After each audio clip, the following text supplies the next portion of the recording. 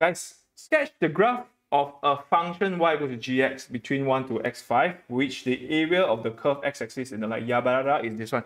Now, what does it mean? What they're trying to say. Can you try to understand what they're trying to say? So you see, there's another function here. If you 0 to 4, do you see that this is the same as this here? What is exactly the same except for what? It's actually the same except for the alphabet G and H. Okay. So this is the only difference, right? Okay. So they say so much. What they're trying to ask? What they're trying to ask is what? Sketch a graph, right? Sketch a graph. Give me a graph. Which, if you take this is obviously the left bound. It gives you an overestimation. Understand? They say so much, right? They cannot phrase this in a very colloquial way, ma. They cannot say it in a Singlish way. Actually can if they want to do it. But what essentially they are saying is, give me a graph which, if you take the left bound, right, it gives you overestimation. That's what they're trying to say. So this kind of question, right, you try and just chill first. Don't rush it. This is paper 2. So do your stats first. Okay.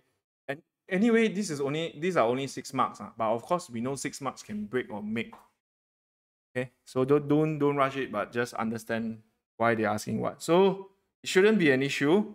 You want to take left bound so that it becomes an overestimation. There are many graphs you can draw, right?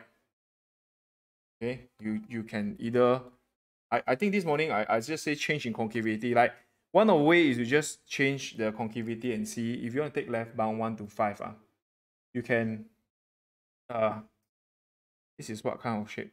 Yeah, you can change. Oh, actually I never change concavity. Okay, so you can draw like that. This is 1. So if you take 1 to 5, left bound. Left bound or right bound?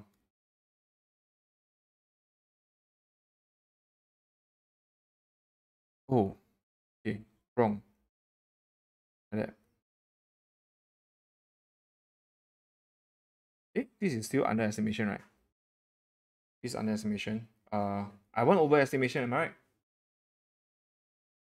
Left bound overestimation. Left bound, yeah. If I want left bound overestimation, it will be like that. No.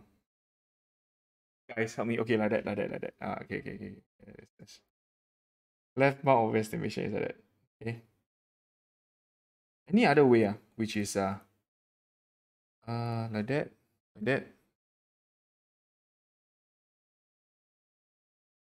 I think like that.